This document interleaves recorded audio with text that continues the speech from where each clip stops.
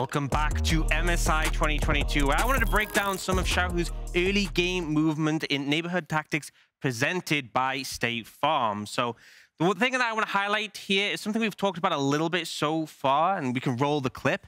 Essentially, when RNG will make a proactive play on one side of the map, we'll often see Xiaohu shadow the other side to prevent cross-map plays. So for context in this clip, we have Red Canids who have the advantage with having Herald. And if we look towards the minimap, we can see that Xiaohu initially started to move down towards the boss side of the map, but then critically, we saw the enemy bot lane back away. He knows he's no longer needed, so he can move back up towards mid lane. They know Gala is going to be able to take some plays. Critically, Red Canids are fine with this because they can start to aggress on the top side and use the Herald to try and trade favorably in return. So critically, what we see is movement upward coming from Xiaohu if the arrow will draw, and he's going there to cover. So we can see the outcome of this play. The tower's getting low, they're looking to secure it, and they're even bringing the Vex up. Critically, we see Bin try and trade aggressively to deny the Herald, and then Xiaohu turns up, and this is enough to ward them away from continuing the play, and ultimately they're not able to take that tower. And considering they committed the Herald to do this, and they don't get the tower, this is super significant. And then on the other side of the map, what we start to see is that Gala, left alone, left isolated, is able to pick up first tower for himself. This is something very typical for Xiaohu, where he will look to cover on the other side when he knows his team don't need him to play on their strong side of the map. So really heads up play from him, and a big reason why RNG are so strong at playing the map. I mean, fantastic breakdown, Aux. I think when we were going into this game, I was very pushy and saying, get me a clip. Show me how Xiaohu can play, you know, in Bin and Wei's lane better than they can play. And we managed to find a great example. This was a game that was slow and controlled. And just before we continue with the breakdown, I do want to remind everybody of the Group B situation, because following extensive technical evaluation of the competitive and training environments during the first 3 days of the 2022 Mid-Season Invitational, League Ops discovered following day 3 that there has been a discrepancy in the latency being reported in game logs for all matches versus what was being experienced in the Busan venue. So as a result, League Ops determined it was the best interest of competitive integrity to replay all 3 of these matches. Now, these replayed games will be finished with all of the other group stage competition by the end of the weekend, Sunday, May 15th. Those replacement games will be held beginning tomorrow. And there'll be more information on lolesports.com. It has been several hours since we updated everybody on that one, and I just wanted to make sure any new viewers who have just joined us have heard the results and heard why. When we do look at the standings, you'll see that RNG are currently 2-0, because of course of the reasons just explained. To bring us back to this game, relatively controlled, relatively slow-paced, so to speak, but by the time we hit 15 minutes, RNG had like a 4,000 gold lead. And I really want to highlight on this post-game breakdown graphic, that is a 21-minute timeline. And look at that mountain. Look at that gold escalation, Raz. It really tells a story. CS, farm, towers, just like Aux highlighted, Gala picking up all his plates and all that gold for himself. Exactly. Like, kind of what he highlighted in Xiaohu, kind of stopping the play from happening. So when it was Red Canids' turn, they didn't get too much. But when it was RNG's turn, they were setting up plays specifically throughout mid lane. Chitan getting kicked in the face by Lee Sin, and so he ended up dying. And then when the turret mid fell, they knew they can commit further to fights. When RNG knows that Red Canids are making mistakes, they maximize the goal. They understand completely when to commit. While when Red Canids are in the driver's seat, they tend to play defensively. RNG does, so it's interesting to see. Yeah, and I think this game really illustrates the kind of transformation we saw of RNG into playoffs, because in the regular season, Xiaohu is much more for carry, and a lot of people who saw him last year in the top lane will thought, you know, the team played for Xiaohu, but he's been so much more facilitator for his team. We saw it in his Galio game, we saw it here, and if he can get Gala ahead, if he can defend Bin and stop the enemy team aggressing on him, he knows he has trust in his carries. I mean, Gala just did. He showed why. Just before we jump to that, Aux, you inspired me. Galio performance, Xiaohu performance. How many games has Xiaohu played in Galio this year? 5. How many wins does he have in Galio this year? Also 5. Fantastic. It's a 100% win ratio. I do want to build on Gala, though, because after your replay where you showed the gold, the tower being secured, Gala was frustrated that his first pentakill was no longer canon, and as such, did it again. Sure, why not? This time on Kai'Sa. I mean, talk me through this replay, talk me through this pentakill. Once again, phenomenal from Garland Orange. Yeah, and I said this earlier today, but it just feels like, particularly the Kai'Sa is such a signature pick, but these mobile picks, repositioning to the other side, constantly playing on the edge of the fight. And notice, I don't think there's been a single moment where Gala hasn't been attacking someone. He is constantly dishing out damage right on the edge, and no one managed to get on top of him, but he's constantly putting in the work. Yeah, and even though he had to recast his role, get right into the Kai'Sa pick, like, why not, right? Maybe get it, looks even better, honestly, on the Kai'Sa pick, where he kind of started to be known as the team fighting AD carry. I mean, such a fantastic performance, such a fantastic win from RNG. And I do want to now turn our attention to the rest of the group because it is our featured matchup of the day presented by Mercedes-Benz. A Red Canids taking on the fastPay Wildcats. And this game is monumentally important as we still For the presume... TCL and CBLOL, this MSI is a chance of redemption and to advance from the opening stage. But only one will survive after the last day of Group B. We saw a bloodbath the last time these two teams met, with neither team wanting to give an inch. StarScreen TP's in. Is he going to try and help out his team? It's a 1-for-1. Guigo goes in. HolyPhoenix goes golden as he tries to keep himself alive, but he gets sniped down from the curtain call. After a disappointing start, the Wildcats have come out swinging, managing to take a game off the dominant-looking Red Canids. You're in a little bit of a trouble here, StarScreen. You're going to come back out into the real world, but just before he does, everyone piles in and he goes golden. It's a double kill as they're starting to really ramp up this fight. They're getting the reset and they are slaughtering the Red Canids. It's a full clean ace. However, Red are back for revenge and ready to dig deep to show that the CBLOL will not fall twice against the TCL. This featured matchup, presented by Mercedes-Benz, is a race for second place in Group B and promises to be another bloodbath between two teams fighting to stay alive.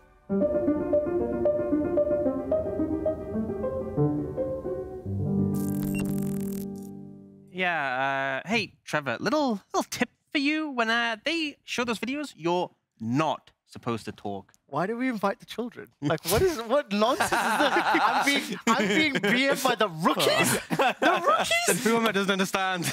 I wish you guys could have heard what Kevin was saying in my ears. It was way less polite than that. Nevertheless, our featured matchup for the day, it is presented by Mercedes-Benz. The Red Canids versus the fastPay Wildcats. Turkey versus Brazil. You could say there's a bit of a regional rivalry between these two teams.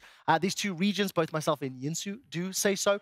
And it is good for all of us to speculate what this means for the players.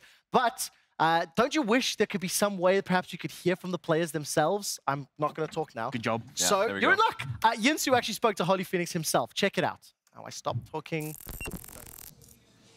Thank you very much, Trevor. I'm now joined by HolyPhoenix. Hi, HolyPhoenix. Welcome back to MSI. Last time you played MSI, you guys weren't able to quite overcome the Brazilian teams, but today you have gotten your revenge. How great does it feel to be able to beat them in this rivalry? Our revenge is not over yet. Until we 2-0 them, we will just keep tryharding. But this win feels good. Of course, it wasn't an easy game, but winning versus Brazil is really a big thing for Turkey. And this is our first match. Second is on the way. Well, second is on the way. It's just about to start. As a quick reminder, exactly how the Wildcats were able to pick up that victory. I do have a replay of that big team fight. Raz, I'm going to come to you first because the game was very close. And it was back and forth, kind of reminiscent of what we were seeing a little bit earlier between PSG and Wildcats.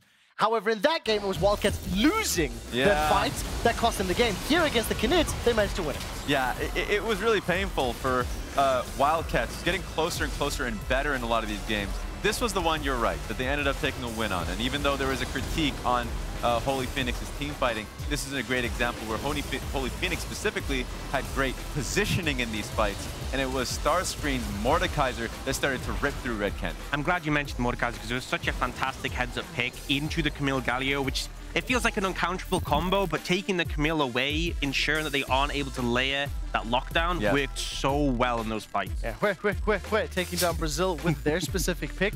Update in terms of the standings and what this does mean. This is do or die for fastPay Wildcats. If they lose this game, the Wildcats will be eliminated from the Rumble stage. So it's a very difficult scenario to be in, but the fact that they lost that game to PSG Talon just a little bit earlier puts them in that scenario. But Raz, that was a close game. That was a game, you know, Wildcats, when we look back, they were able to, you know, pick up the win. They should have won that game against PSG. What do you think the mentality is right now? Here's the thing. It's so easy to get down on yourselves when you are finding losses after losses. You have to start making tweaks because there's a lot of good in that game. The tweaks that are required is, hey, when you make a mistake on one side of the map, in this case, Xin Zhao getting caught out on the bottom side, right? And you, I guess you're able to make an equal pick yourselves. Don't, like, make a hard reactive play. The Baron play that they made was unneeded. They still had a decent gold advantage, and they make the mistake. Final thoughts here from Augs, as of course the Canids, on the other hand, they have to bounce back from that devastating loss to RNG and the fact they gave up another pentakill. Yeah, I still have faith in the Canids. I think they've been really smart on the map. I've said time and time again, the execution has been the only thing that lacked, and I hope they come out with a good result here. Well, we're going to have to find out. Yinsu, will CBLOL eliminate your beloved TCL? We'll find out in a moment. Pastrytime and Mark, take it into the cast. Thank you, Trevor, as it is do or die time, as you heard there. 4 losses in Groups A and B at least. Obviously, it's a bit different for Group C. Is definitely the spot you don't want to be at. So it is all or nothing here for the fastPay Wildcats. Yeah, I think it's very important, obviously, for them to stay alive. But I think the other angle, as you heard them talking about, the rivalry between the two regions, very still heated. You heard that the players are getting a lot of stuff thrown in them for losing. I know Farfetch is probably not want to open his DMs anytime soon. I hope people are going to be respectful, but at the very least, you can tell that the two communities do care a lot about, you know, okay, not going to take down RNG. There was an opportunity at the beginning when PSG dropped that game to Red to be like, whoa, can one of these teams get out? Since then, PSG has kind of answered back as you would have expected heading into the tournament, and now it's the grudge match. Certainly is. See how it shakes out here. I'm expecting HolyPhoenix focus in the first phase of picks. That has been the go-to for actually everyone, starting off somewhat surprisingly with RNG, but whether everyone did the same homework or someone is just like, hey, that's a good idea. HolyPhoenix has been pushed back as far as picks go. Still been quite effective, but he's going to lose Kalista, he's going to lose Samira, probably going to lose one more here as well, as Wukong, Ari are the 2 bans there. Wukong, Ari taken out. Just one final note on the rivalry between the two. TCL has the heads up in the matchup, 9-6 in their favor, and they also grabbed the first one of the tournament. Yes. So not only does a win, you know, needed to keep them alive at the tournament, it will also give them the 2-0 over Brazil, as well as continue to advance the history in their favor. It's been quite a ride, actually, in this group, you know.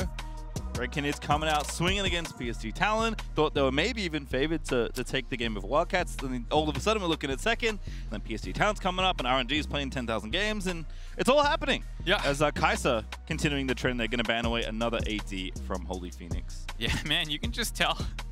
It's like one of those things that feels good and bad at the same time. To be like, yeah, they put respect on my name. They're banning me out all the time. But also, God, I would love to play some of these champs. Yeah. And not going to get to play Lucian either. Have to respect that one on the red side.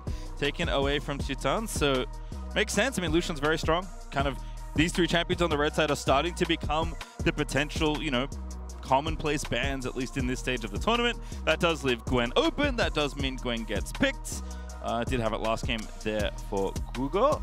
Yeah, see how it goes. Gwen's been rising in priority a little bit. It feels like it's always interesting to track the trends that are going on over the course of the event. Like you said, the Lucian is absolutely terrifying. In terms of permanent full presence champions, it's Ari and Lucian only. Yep. Kind of falling more and more into the ban side. Ari gets through a little bit more. Lucian only got through 4 times, banned 17 of other games. So people know how strong he is. I think going forward, no one's going to get him. We've seen too many times now when you just pair that up with the Nami. It's too disgusting. Yeah, Gala played it. We're like, okay, it's off. We're done. Lucian's off the menu. No more Lucian for anyone. Funny enough, Gala's the one who gets it. You know? Yeah, I was like, what? But then, I don't know. Sometimes you got to test the limits, and then you realize why you don't do that. As Tryndamere and Jhin, interestingly, going to get picked up here. So already a different look at attacking this Gwen. We're going to see a lot of this, right? Gwen's going to be probably a very hot blind pick or first pick on the blue side. So teams are going to have all their different Gwen answers prepared. So very interesting. Haven't seen a ton of Tryndamere this tournament thus far. Was very prevalent in spring, then kind of seemed like he fell off the face of the earth with some of the nerfs that came through. Itemization changes as well. He was one of those people who was actually incredible at abusing Hullbreaker. It got nerfed and kind of like changed again. But StarScreen mostly played tanks and weak side for the Wildcats. He was 7 Gragas games, 4 Ornn games, 3 Malphite games. It was the Tryndamere was the one carry that he tended to get a lot of games on. He had 4 games of Tryndamere. So if he is going to be focused a little bit more, it's often going to be something like this.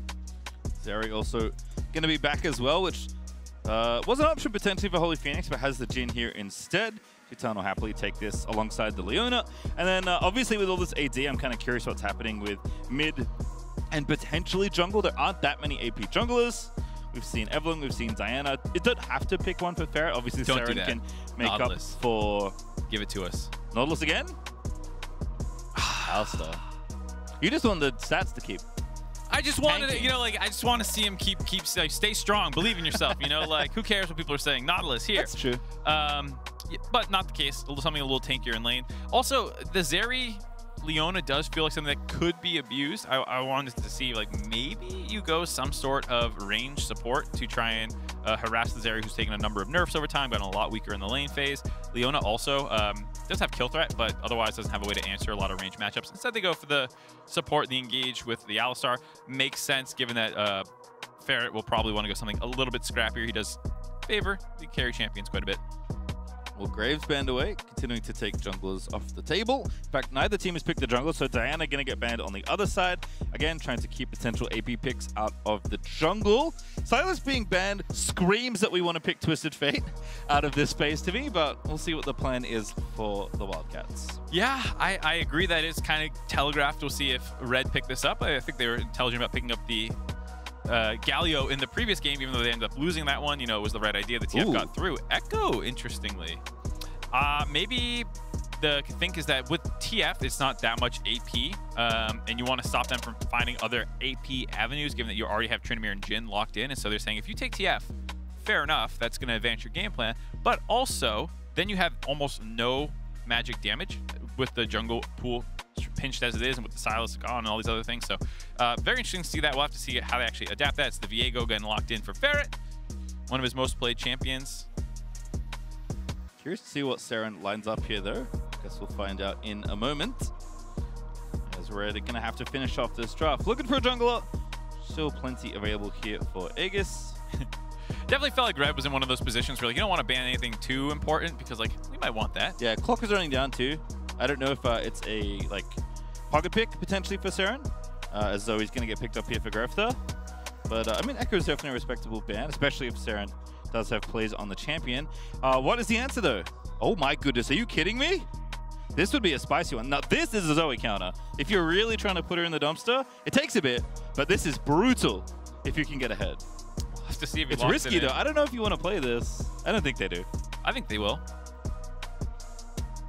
Ow! Baited! We both got baited! So boring! Come on, man! Oh, all right, so it does answer a little bit about the push and pull that was going on between snowballing the Tryndamere with global pressure and, okay, we have too much physical damage. We need a magic threat. I think the decision to go more 4-1 oriented, combining it with the Viktor, makes a lot of sense. It's a team comp that it's a little all over the place because Alistar and Viego both kind of need to go in. Jhin and Viktor are very happy to sit back. You want to kind of go for zone control while Tryndamere split pushes. Yep. But I think the decision to go 4-1, given the concern about the damage spread, still makes sense to me.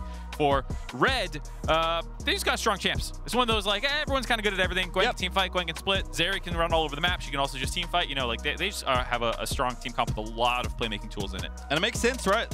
Want some comfort here for both these teams because we said at the top of this segment, it is do or die for the Wildcats. But if you look closely and do a bit of math, both teams have the same scoreline. So it's do or die for both teams. If you lose here, you cannot make it to the Rumble stage. Yeah, I believe 4 is a kind of magic number with 4 losses. I think you can also project a little bit ahead and say that RNG is going to keep winning. They're probably not going to stop at 3-3. So you're kind of hoping to most likely catch PSG will be the team at 3-3. Yep. So that's why you're expecting the 2 teams to get out of groups will need at least 3 wins. With 4 losses, you can't get there. Yep. So it is a very important moment in the rivalry between these two teams. Not only do they want to keep the total international record close, because it is relatively close. 3 games is not a big lead, but you want to make sure that you continue your run through this tournament. You must win here to continue. It is going to be a long road regardless, but it will be a real nice cherry on top of beating your longtime international rivals if you also get to keep playing for a potential berth into the Rumble stage. Yeah, might be able to stay alive through the rest of the day. Not going to be easy. Not going to be easy, but the fact of the matter is there is not going to end this group today, despite this being the point of it with the situation that happened. Yep. Having to throw out some of those games for competitive integrity reasons, replay them. That means that this will probably be resolved, I believe, tomorrow, but we'll wait for official wording. And until then, you can stay alive for another day. Enjoy your time in Korea. Scrim some more. More cowbell, baby. You know what? If Farfetch is trying to reset after last game, this is actually beautiful. That's how he's resetting. Yep. I will say, there's not been a ton of level 1s. There has been a lot of kind of like rush somewhere with 5, and maybe they'll face check you, but there hasn't been a ton of like real, like, we're hunting for kills. We got some tricks set up. And that is one of the things that maybe is partially Nautilus' underperformance, at least in North America. When teams locked in Nautilus, you knew they were going to do some shenanigans level 1 because the hook flash combination is just disgusting. You pretty much always go flash for flash on a mid laner, which then sets up a more volatile early game. And it feels like we have actually been relatively tepid in the first couple minutes of the game where people are not going for level 2 ganks even, you know, like the J4 red to mid kind of cheese that you see. It actually feels like teams have not prioritized that very highly, and I would have expected to see more, especially in this part where the teams' pools are so disparate. Yep, that was one of my favorite level 1s from the tournament, just so we're clear. Farfetch making it happen with the emotes. Also, I believe Nautilus is responsible for the world record first blood time, the fastest first blood ever. I believe yes, he's responsible. I think that's one of the few world records we hold in North America. That is one of the few North American legal It's also nearly impossible to get shorter than, considering if people are unaware. It was a Nautilus blitz down mid lane with a flash hook. You have the home guard boots speeding you up there, instantly killing someone. It's very hard to get a faster one. Yes. We'll hold that one. Yep. I'll also say Nautilus is probably responsible for one of the bloodiest games. I believe it's the bloodiest game ever at international play. It was 24 kills in 17 minutes or 14 minutes? 14. 24 at 14. 24 kills at 14. I believe Nautilus was in that game. We tend to snapshot games at 8 and 14 minutes these days because of the changes to objectives. Mainly Rift Herald. So we'll see. You know what? We could break it. There's still plenty of games left. There's more RNG games to play. Grevthar with a Prowler's quality picked up off the ground. A little bit of an evade here. Feels pretty bad for Ferret. And that bubble is just going to miss Ferret with a very nice little slide away. A little scary there, but gets away. Nice control by Red. You have Zoe, who gets the push early on, trying to combo that for jungle control. Lee Sin staying aggressive. Might be a little deep, though. Smite from Aegis, I believe. No, it was... Ooh, now I'm confused. I think they both have 2 smite judges. I think Aegis got it. I saw some gold pop up, and if that is the case, it's bad news bears for Ferret, who's going to lose most of his camp to the Lee Sin. Yeah, still gets a couple of the little guys on the way out, and nice move there by Guigo, getting the push on the top side, able to collapse there, make sure that was a safe invade. Now, Aegis gets to fall back. This is the entire clear done for Ferret, whereas Lee Sin can drop back, grab Skull Crab, grab his top side camps, and actually end up ahead of CS by the end of the clear, and then you'll also have your camps respawning. So a nice little path there by Aegis. Cute bit of poke there from Titan as well. Looks like HolyPhoenix just trying to keep the wave in a decent spot. Alistar's laning when he's not all-inning you, not that fun, as it turns out. I don't know, man. Standing there while minions die and building up your heal. Very menacing. Ideal gameplay. It's like I said, a different lane phase than I thought they were going to go. I was wondering with the Jhin into Zeri if that wanted to be more aggressive. Not the case, and so with the junglers showing on the top side, Titan and Jojo can play a little bit more aggressive, get that push in a little bit, but it's something that they have to be careful of because they didn't actually get the wave all the way in. So you see a good ward there in river to make sure that Ferret cannot get in there. Question mark ping going down right on top of him, spotting him out, knowing that they do need to be a little bit careful now that the first clears are done for the junglers. Curious to see what happens in top side as well. We did see, of course, Jax in the last game as an option. Bin did really well in the lane early on, but I feel like it stabilized eventually, and then we just kind of had, you know, Jax and Gwen doing regular mid-game things. I think this matchup's probably going to be pretty similar. I don't think you're picking Tryndamere to, like, run over someone in a 1v1, but I think eventually the hope is that Tryndamere could outsplit push Gwen. Will that actually happen? I don't know, because Gwen's very powerful. Yeah, Gwen feels like one of the picks that we'll have to see if she ends up on the ban list a little bit more as it continues to go. People are going to try a lot of answers. You're going to see a lot of, like, let me outskill her, let me try this stuff. But one of the things that makes champions so good in pro play is how consistently they can do what they want to do. That the volatility of Gwen is actually not that high because of the things like her immune and always having a bit of zone control, kind of always having backline threat, even if things don't go great. Your items are a little expensive, but should you reach them, you're going to be relevant no matter what. You're also not bad hitting front line even, with just the true damage and stuff like that. Like she's just kind of like, everything's a target for her. Very nice setup here for Grevthar. Nice gravity field placement, does get the stun. Aegis up here as well, though, looking for the Q, trying to find it. Serin trapped. Good flash, but he had to burn it there. Yeah, had to burn the flash. That's continuing that kind of mid-jungle aggression that we were talking about. Zoe Lee Sin is secretly a very annoying mid-jungle 2v2. It's not quite LeBlanc Lee Sin levels or Arya Lee Sin where the setup's that easy, but you still have skill shots. You still have a lot of prio into control mages early for the Zoe to go out and start roaming around, landing sleeps through walls against junglers. It's more about abusing the map that you get from mid-priority more than like assassinating a mid laner over and over again. Just like this. Once again, we invade the enemy Krugs. Jojo's here, Zoe's roaming up. Farfetch on the long wraparound, but Serin's basically trapped. Waves pushed in, can't safely move through the fog. So Red are going to have all this control. In fact, Gwen's even just straight pushing the tower. Took a plate there as well. There's going to be no dive. Wildcats do fend that off, but great topside pressure there for Red, invading the enemy jungle nice and early. Yeah, continuing this game plan of aggression in the jungle. Good decision not to try and dive StarScreen there. That would be a disaster given that he hit level 6 already. And you're just kind of wasting enemy time. This is one of the other advantages of this is it's allowing Zeri to scale up. It is one of the concerns that she has right now, being a little weak in the early game. But if you put all the pressure on the enemy jungler, he cannot make a gank happen. The lane itself, not super difficult. And by controlling Wildcats, Red is able to give themselves the ability to kind of scale up in both their lanes. All right, catch here maybe for Ferret. Aegis, not that tanky. Jojo, they're going to lock one down. Q lands, Ferret flashes. But Aegis does not want to continue. Grevthar, though, roaming up. He has an ignite off the ground. They're going to go for it. He goes over the wall, still asleep. And now the damage is coming through, and that is first blood for the Red Canids. There you go. The blue as well. Oh, it makes it feel even worse. Grevthar and Aegis comboing together, popping off, controlling both sides of the jungle, stealing the blue away, finding first blood, forcing flashes. This is the mid-jungle show right now. And there's level 6 as well for the Lee Sin off the back of the blue and the Grump that he took away from Ferret's jungle as well. Again, you said already, Mark, it is not so much about the lane setup, it is about the jungle setup. Yeah, here you'll see again, just a little bit unsafe with the path there, thinking that he can get to the blast cone and be safe, but Farfetch gets stunned up right before then. Not 6 yet, actually relatively squishy. They finish him off. Now you can start picking up flashes. Grevthar able to grab that one. No one else to actually kill with it, but it's always the best part about playing Zoe at the end of a fight when there's like 6 flashes on the ground. Yep. Just start spamming them. Feels good. You know what? Just press the button. Makes you faster. Feels fun, even if you don't get any kills. That's probably one of the secretly strongest parts about... Oh, Spell Thief? Yeah. Yeah, well, the randomness of the things, oh, that's all fun, but just the move speed that you get in lane phase is actually really important for making her feel so safe and hard to gank, because if you start showing to make a move on her, if you're not instantly on top of her, she can easily just pop one of her summoners and get away very easily. Yep. Or one of your summoners, depending on... Yeah, depending on a random one she picked up. Who knows? Like this XD so random. Ferret, gonna get bubbled? Yeah, beautiful. Asleep we go. This looks like a kill on my screen. Just need to land the Q. It's so easy. No execute even needed for Aegis.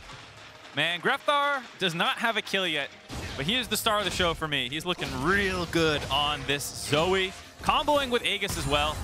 I mean, this is just what probably feels like a really good game to them after coming off that RNG loss where it started kind of close before ending with a dancing Shelly. That's got to feel bad. So to mentally reset and instantly start controlling the Wildcats thus far is very impressive. And I think speaks to the win that they had over PSG not being a fluke. Yes. That was nearly a perfect game. It was a kill-less, or deathless game, I should say. A no-hitter of some sense. But the fact that it was not just like, oh, PSG didn't show up. I think that's what the story became after they lost to the Wildcats before. But now they're showing it's not a fluke. Very nice. Look who's coming, by the way. Lee Sin is beelining to the top half of the rift. StarScreen knows. He's like, I'm going as far back as possible. And unfortunately, that means that it's just free time for the plates here for the Gwen.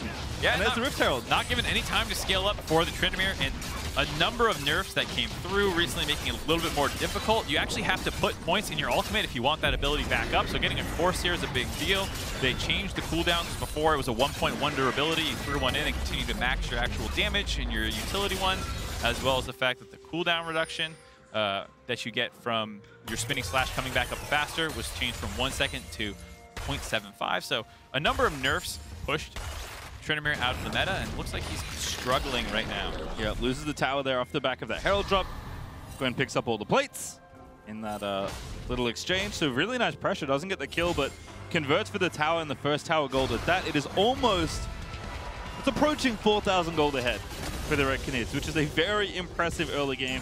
To your point, I agree. Not only bouncing back, but after they win versus PSG, it was like, okay, Red Canids are there. They might be the second best team in the group. And they lost to this team. Wildcats had a great looking game up against Red Canids. So has to feel good to have a nice advantage here. Yeah, I mean, we're talking about, you know, there's still an outside chance that you can find your way in there. It's not going to be easy, but if you can claw up to 3-3, you get a rematch versus PSG. Maybe you can make it happen. We'll have to see. They do make some big mistakes, I think, is the concern for Red, where they have clean early games. They seem to have a good grasp of what their comp's going to do and how to execute it and these kinds of things, and then some fight doesn't go their way. I think that's what PSG was able to show. I think it was against them earlier today when they evened out the head-to-head. Was it was close, it was back and forth, and then it was like this insane team fight from PSG at a Dragon, and that's where we've seen the biggest discrepancy is, here's how we're going to vision control and actually pincer or flank or set up your team fights. All right, well, if we can keep isolated skirmishes, keep the Zoe Lee Sin stapled together, keep the Gwen rolling, it's going to feel good. Working out so far here as Jojo is looking to investigate perhaps this Dragon. It's been very lonely for the poor Hex Dragon. Yeah, I'm a little surprised to see Red not try to grab that. Zoe has had the push for a portion of this game. You would have expected it. So it's going to go over free to Wildcats. Not the end of the world, just a single Dragon for Red. Obviously, they don't have too much priority on it, but it seemed like there might have been a window or two to grab it, but they're much more focused on snowballing Guigo and controlling the Viego. Still battling here, but StarScreen just going to flick away as we'll take a look at the bottom side. It hasn't been a lot about it in this particular game, but this is our Mercedes-Benz feature matchup. And this is the big one, right? HolyPhoenix is just getting bullied as far as things go, as Gwen is getting aggressive there. StarScreen in trouble, has to burn the ulti. Is it going to run out in time? We'll find out in just a moment. It's going to go down. The Ignite should be good enough. And that is going to be it. We go with the solo kill. Hold on, Farfetch making a play on the bot side. All right, trouble in paradise here in the bottom half of the rift is Wildcats trying to make something happen, but the stun lands in. Beautiful steal for Aegis, gets his third kill, and that Chintan is starting to pop off. He was ignored in the early stages, but Zeri always finds a way in the fights. Perfect timing to bring up that feature matchup. Chintan getting involved with the rest of the team now. Farfetch. Oh no, feels bad, man. Aegis make it 4 on the day. Only 1 assist. It's bloodthirsty Lee Sin today. Yeah, it's still the mid-jungle 2v2 popping off, but other people getting involved now. The solo kill on the top side. Chintan with nice flash in there, getting that damage thrown down. Kind of chunking out HolyPhoenix before that fight too. HolyPhoenix, it feels like, gets so much attention sometimes, just never given the opportunity to get off the ground. He's a great Jhin player. Yeah. But if you're trying to funnel gold into an AD and have them carry mid to late, Jhin is not that pick, right? No. And it's just all this attention in draft that he received. He's like, I guess I played this good champion, but I'm in trouble. There's a level 9 Lee Sin trying to execute me, and he's going to be successful. Farfetch can't find the defense. Aegis popping off. Man, he's feeling himself, camping between turrets instead of recalling, waiting for the Lee Sin, or excuse me, the Jhin to come back. That is straight up solo queue treatment. I think everyone who's jungled and has done this one before, where you just wait for the laner to walk back through lane in between 2 turrets, you kill him again, you tilt the hell out of him, you throw some emotes in his face, you go back to counter jungling. Ooh, 1v2 brewing. Jojo roaming up. Grevthar here as well. Farfetch with the interference. Serin going to try and collect his potential kill. Grevthar going to have to run away. Does not have flash, but Aegis is going to make it a big problem. Ulti not enough for the Alistar. Make it 1 more as Grevthar picks it up, and Aegis was still going. Missing the resonating strike onto Serin as we do have a kill again. Gwen takes down Trynd. Gwen popping off the 2v1. Finds the kill. That is one of the areas where that nerf comes in. It was a 90 seconds to 130 second cooldown. StarScreen just barely didn't have his ultimate up there that actually scrapped that one out. Ends up going down. Great bubble. If he had died somehow from that angle, I think it's like your mouse and keyboard is doomed. 95% of the last 2 minutes in the death chamber. Yeah. Something insane. Bad time island. I mean, the entire game is bad time island for Wildcats. This is looking pretty rough. I mean, 9,000 gold ahead or so at 15 minutes is a pretty ridiculous early game. I don't have all the numbers for, you know, what's the most one-sided game we've had gold-wise, but this is going to be up there, I have to think. Yeah, you'll see it again. Just staying in the Shroud. The important part about that, too, is it does give actual resist while you're in there, too. So it does make it very easy, or easier to sit in there and scrap things out. Ferret just not able to get any damage, and then here's the ultimate not quite up. Hold on. Don't have time. Aegis is trying to kill people again alongside Grevthar here, 2v2.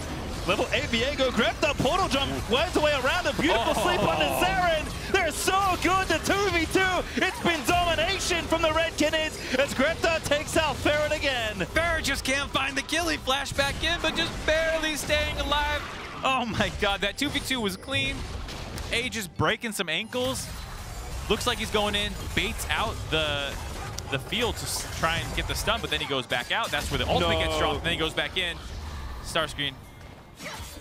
I saw him start it, and I was like, I like the attempt, right? But it's not even going to get that. Sniffed out there by the Red Canids, and it could be another 1v1 kill. Grevthar, looking for HolyPhoenix, finds it there with the Loot and Zeri combo, and it's another kill onto StarScreen. This is getting brutal, Pastry. Yeah. I don't know if we got to turn this off. NC-17 rating coming in. This is painful to watch. Wildcats getting brutalized all over the map, every lane, deaths across the board. Come on, man! Kill him. Come on, man! Do it. Careful, Zoe! It's so gross! It's so gross! Grevthar finds another. Oh my god, just Wildcats catching L's across the board. The only thing, again, saving this from a perfect game is the one dragon that they have been able to get. And the second Herald's going to go over. I saw Chitan's player cam, by the way. He has a very big smile on his face. This is a game that's hard. Like, I dare you not to smile playing this game. Yeah. I dare you to look upset as you're crushing your regional, or your inter-regional rivals, I should say. Just such an easy chase down sequence here. At this point, just caught out in the river. Gwen, not a ton of CC, but enough slows to make that happen. Obviously, Wildcats are just losing track of members on the map. No idea that Zoe's going to be there on the side of the wall. Grevthar finds that easy pick-off, and then Ferret here just, I don't, at this point, it's like, you're just tilted. Like, why are you underneath that turret? You can't stop it from dropping. There's literally no play for you to make there, but you also can't go to any camps. So it's like, just stay in your base. And so I can understand why that feels bad. I don't want to flame Ferret, but also you got to just stop making these kind of mistakes. The game is definitely away from them. Remember that tweet with Licorice where it's like, this is what a major region versus a minor region is supposed to look like, huh? Weirdly enough, it applies to this game. Like, that's how good Red looks right now. Like, this looks like Pool 1 seed RNG going up against anyone else in the tournament. You know, it's crazy how dominant they are right now. Yeah, nameplates off, you would struggle to name these teams, I think, if we didn't have them right on your screen. And Red Canids are going up as Farfetch, trying to make it happen, but the level 8 alley, even with the ulti, just cannot survive. Aegis godlike in this game. Leona barely whiffing onto StarScreen, but Grevthar still going! How does he land the bubble every time? StarScreen going to be forced to burn the ulti. Aegis is still going in. He gives 1,000 gold to the enemy Tryndamere, and he just doesn't care. Rides the Tryndamere in for the Lee Sin kick, does drop for it. Kind of baits his team into getting a little bit low. Kind of gives the only kill of the game over. Big shutdown, like you said. And does he care? No. Should he care? No. Why should you care? That was sick. You take the Q onto the Tryndamere to get the flash kick onto the enemy carry. I mean, it feels good. He feels bad. That's all that matters. Ignore the gold. 14 Magi stacks is off for Grevthar, so there is strategic advantages. Yeah, he's funneling. Just sending it, exactly. The Zoe helped the Lee Sin get this fed, and now he's returning the favor. It's called teamwork. Look it up. Beautiful teamwork from the Red Canids this game. And it has, honestly, jokes aside, really been this mid-jungle that's opened up this game. Such a beautiful game of plays from these two as we watch this one again. I mean, look, level 8 alley with ulti? Nah, you're not going to live. I mean, there's just also no way that this play works. They were cut off in the choke point, the damage dealer, so it was going to be a 2v2, or 2v4, I guess, of StarScreen and Alistar. So it's never going to work there, even if the combo did work. And that's just going to lead to a bit of a chase down here. Aegis riding that in to get behind Serin for the kickback. Ends up getting dropped, but, you know, we'll take them. Get some assists for your team, get some stacks, get some more gold. And he knows, he's like, oh, am I going to be the only death this game, man? Is this going to be me? It's all right, man. You had a great game. Yeah. You've been super clean. Shrug it off, shrug it off. Don't worry. Tryndamere got 1,000 gold. It's going to be fine. If Tryndamere if died before waking up, by the way, would have had a chance to ulti. Unfortunately, Lee Sin Q didn't do quite enough damage, despite how bad Aegis is. But, you know, we'll be fine. We got a dragon for Canids. We have more face checking. Chitan's just over the top, pops the ulti, ready to go. Jojo gonna go down as well. The kills are coming forward. Possess Leona's pretty good. Ferret's going for it. He knows that he has to find the angle. Chitan low, but not dead. And here comes Gwen. Not too bad, actually, for Wildcats, though. The face check, I think Red thought that they could just kill them, but StarScreen did a great job focusing Chitan down and forcing him out of the fight while he doesn't kill him. Does force the flash out as well as a retreat. Guigo, though, is still terrifying. Just going for it. He just walked through Viktor W. Ooh, Hex Flash. Hello, Farfetch. Aegis like, what are you doing here? He's like, I'm trying to give you to the enemy Nice team interrupt. again. Once again, the StarScreen bubble's gonna miss. Good spin around, but it doesn't matter. StarScreen, no ulti. And that play, ill-advised, goes the way of the Red Canids. As more face checking is happening, Gwen is immune. Oh goodness, he really gonna get out of this? Body block here for Aegis. The last bullet's not gonna quite curve around. Oh my god. And Gwen gets away. Gwen is a great... Oh, there we go! Yes! Let's go! Let's go, HolyPhoenix! Gwen is immune. Does that work? Yeah, I'm here for it. I don't know what immune, like immune, but I am sounds like a, you know. So I know you can be overwhelmed. Right. And I know you can be underwhelmed. So but can you ever just be whelmed? I actually looked that up. I think you can in Europe. Whelmed is actually a word. Yeah. I looked it up. It's actually very similar to overwhelmed. Anytime that you're whelmed, you're also kind of overwhelmed. But it's not quite as intense. It's not quite as intense, but like if you could be whelmed at work. So if the gold lead was 50% in this game, yeah, it'd be a whelming gold lead instead of an overwhelming gold lead. Because right now it's an overwhelming gold lead. This is an overwhelming gold lead. And I think to your point, I think, yeah, you can be mute. HolyPhoenix with the kill there does get some gold back. Again, anything they can grab is good for them, but you have to think Red Canids are going to start cleaning it up a little bit. I mean, I will say that little pick that they got into Gwen, even if they didn't kill her, that stopped the bit. I thought for sure that was, oh, those two are dead. Now it's going to be time for Baron. That little heads-up play there by them, finding the pick onto Gwen, was pretty big for stemming the bleeding. I'm not going to say that there's Wildcats have a chance getting back in this game because it's like a 99.99% chance that they're out with an 11,000 gold lead for Red. But that was a good play. Twas. But Red are going to finally get themselves onto the Baron. It is an impossible choice for the Wildcats, but one they must make, especially face-checking Zoe and Fog is like... Feels bad, man. It feels really bad, man. And look at Grevthar, again, running a bit of interference, trying to be defensive. StarScreen with a decent flank, actually. Alistar going to go to bed, but Chitan with the wraparound flank, able to just hold two on the Baron. Grevthar trying to find the angle. StarScreen pop the ult a little bit early. Chitan rides away to safety. Serin, though, does take out Jojo, so Ferret's going to get a possession. And Red a little low, actually. Yeah, again, StarScreen on the Tryndamere, despite not finding a kill there, kept 2 to 3 members busy. Guigo needed Aegis to sit on top of him, provide some shields, threaten to kick out and stuff like that to make sure that Gwen didn't die. And during that time, that means, again, when Chitan goes in, there's no one else helping him. He almost always 80% someone right away, and there's no one to kind of push that damage over the edge. So while he doesn't end up dying, it does lead to this kind of split fight, while also having the Baron aggroed on top of them that leads to Wildcats first off, stopping the Baron, finding a kill, and finding their first turret of the game with a fat objective bounty shutdown. It's now under 10K. Yep. That's good. Positive direction, positive movement here. Yeah, for the Wildcats. Look again, Jojo and Chitan are like, let's blow up HolyPhoenix, but Leona didn't actually get any of the CC or damage to kind of 100 to 0 him, and then during that time that allows a turn for the Wildcats to find Jojo, and then you see StarScreen again, even though he's not killing anyone, in a lot of these situations, he's doing good work. He's putting threat down, despite being super far behind. Ooh, Flash is a little bit short for Serin, and that should be enough for the dive. Aegis actually straight up solo killed right there. Managed to find the enemy mid laner as the jungler. Able to dodge out on HolyPhoenix's route as well. Might have led to a situation where they could have got CC'd up. And I think this is funny by Red. They're like, why are we going to Baron? Yeah. We can just keep taking turrets. There's other turrets up. StarScreen during this time recognizes, hey, I'm just going to split push. And here comes Gwen once again. Ferret's going to be forced away, but this inhibitor tower is going to be broken. The inhib should follow shortly. Chitan already working on the midsection of the map, as the Wildcats are going to lose a lot here. 2 inhibs, most likely 1 already dead. Going to have to fight. Farfetch looking to try and start things off here, but don't have the mid laner for 2 seconds. I'm going to get them back, and the mid inhib is going to be alive. Chitan wants to finish it off. I like this play. Extending for a little bit there to make sure it happens, and Red do successfully take both. Red grabbed 2 inhibitors, going to back off now. Doesn't look like the Wildcats want to let them go safely, but it's kind of hard to make a play happen. And with the 2 inhibitors down now, it's probably going to be the easy Baron time. Grab this dragon as well before you do your full reset. And then off of that, be able to grab the Baron. Going a little clean and clinical now. They, I think, understandably, were like, all right, we made a couple mistakes. Let's make sure we actually pull this one out cleanly. I think also just taking this gold away from the Wildcats is good, right? That's 5 minutes where they can't get the objective bounty potentially off that dragon. Don't want to give any extra gold over. At this point, we are not getting to Seoul if Red Canids are going to win this game, most likely. So they're just happy to take the gold away. They'll take a little bit of the buff from the ocean, but it is more about taking it off the map so that you can fully focus on finishing this game, getting the Baron, pressuring the top side, and then closing it out nice and cleanly.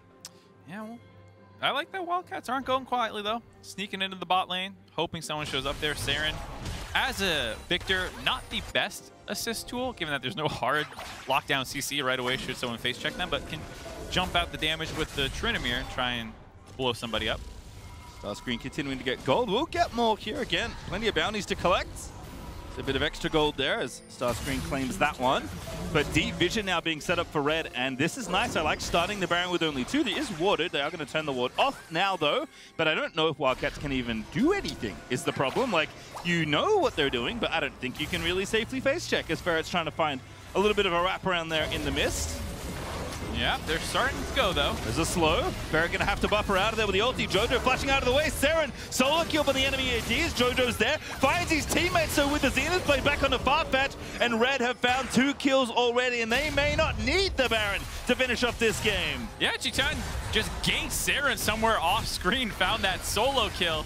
Farfetch as well, trying to go in and think that the Leona's alone. It is true, but it's not that hard for the Red members to turn off the Baron. So Gwen, Lee Sin, over the wall, get those kills. Now going to grab their 3rd inhibitor and probably just sit on them and end the game. Take this without ever actually getting the Baron buff on their side in this victory. Aegis again looking. Doesn't quite find the angle, but plenty of damage deals onto the tower. HolyPhoenix popping the ulti. Grevthar's like, that looks like a sweep angle to me. Barely going to find the sleep on the other side, but HolyPhoenix going to cleanse out safely. StarScreen tag does have ulti back to the fountain. He goes. As the 2nd Nexus tower is going to go down, but Stumble Wildcats going to keep on fighting. 4-man pole there to Farfetch. Damage shot there by Serin, but Chitan's on a rampage. Gwen's going to start frontlining. Ferret's going to get a reset, but I'm not sure it matters. Maybe, though, the Wildcats can keep their game alive for a little bit longer. 2 kills now for the Viego. Now the Gwen's on the enemy team, as Ferret is going to die to Grevthar at the end of it all. And the Red Canids are going to keep their tournament hopes alive, as the Wildcats are fighting to stay in this game. But I think the clock has finally counted down to 0. The Wildcats are going to move away. Chitan's going to stylishly flip over the enemy Nexus and finish it up once and for all. No! HolyPhoenix!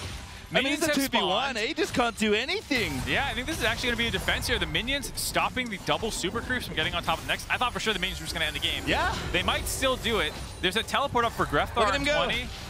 Aegis might just try and sit on top of them. Forces the alley ult. Got to navigate. Jhin stun. Not that tanky for the lead. Does have a stopwatch, but doesn't want to burn it here. And the minions, oh goodness, they're doing it. The minions, all right, they've been stopped. Aegis is like, wait a second. If they're there, I can keep going. Leona's running up from mid. The teleport for Grevthar up now. Okay. It's tempting. I know it is, guys. Okay. Wildcats hold. A tough hold. Supers everywhere. Triple inhibs. I mean, it's gonna. They're playing horde mode. Like this is different League of Legends. It's a turret defense game now. Yeah. It's balloons. We've gone all the way there. Oh, it feels like one of those old used map settings, you know? when you're playing like where League of Legends came from with Dota and all that. Those. Yeah, it's like, all right, just make sure that the turret doesn't fall. Don't have much gold to put up defenses though, but they are going to try and stop red. Baron's still an option, of course, here. The Wildcats will be contained to their base, but red aren't interested in that objective. They just want to win one last fight here. That's all they need. Hex Flash looking, finds him just barely on the edge of the pole. And now Gwen in trouble, pops a W. That's so much damage though, but the Lee Sin finds HolyPhoenix in the midst of the team fight, and that is going to be all she wrote. 2 kills for Aegis, 3 kills in fact, and that pole is going to spell the end. It looks pretty, but it was not enough at the end of the day as the Red Canids will keep themselves in MSI. Red Canids are alive off the back of that one and look incredible doing it. Super clean through the first 20 minutes of the game. A couple little slip-ups around the Baron, but then they say, you know what, forget that. We're just going to end through inhibitors and minion pressure. They go ahead and do that. And they are still fighting, still dreaming, still alive. And we'll still see the Wildcats, of course, but their ability to qualify for the Rumble stage, unfortunately, is now not a thing with the win here. As Brazil get the scoreline a little bit closer to even all time for these two rivals. Yeah, should be another game versus RNG available. Potentially, you're looking at some insane world where they can play upset. So for Wildcats, they're not done yet. Still have some work to do. A very disappointing game, I think, for them. Not just losing, but losing in that fashion, kind of getting styled on as it was going on. They did go out on their terms, picking that last fight, trying to blow up the Gwen.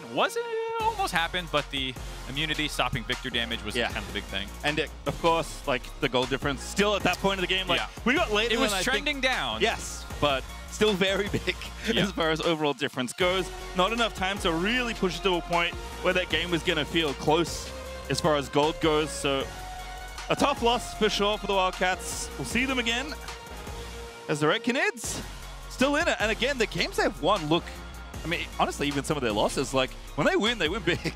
Yeah, they have a really good early game. Unironically, no matter who they're playing against, their early game looks decent. You saw they were forcing RNG to respect them and not just take their fights at Rift Heralds or whatnot. Against PSG earlier in the day, while they did lose that one, as we see Jhin throwing out a little bit of some vibes from Evie a little bit, you know, smize playing to the camera as the mask on, kind of like, you know, can't show the big grin that I'm sure is under that mask. Yeah, he was having a great time, and honestly, like, despite the matchup we thought was going to be the big influence in this game, right? Jhin versus HolyPhoenix. Jhin was just vibing. They banned out HolyPhoenix. They both like kind of were like, we're going to scale and play for team, and then they just watched as their teams got massive leads for Jhin. All right, well, with that, Red Canids stay alive at MSI 2022, while the Wildcats, unfortunately, are eliminated from Rumble stage contention. After the break, though, we'll break down this do or die game. Stay tuned.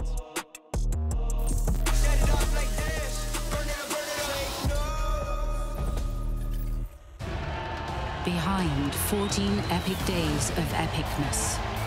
Behind 61 million hours of dropped jaws. Behind every match, every broadcast, every zero-ping moment at League of Legends MSI 2022 is the network capable of making it all happen. The Cisco Network, aka The Realm. Cisco, powering the future of esports. The world is watching. Get on board. Check the lanes. Pay attention to the best. Join the ranks. Be the challenger. All in for the trophy. This is for all senses. This is for all players. Buckle up. Take notes. MSI 2022. Driven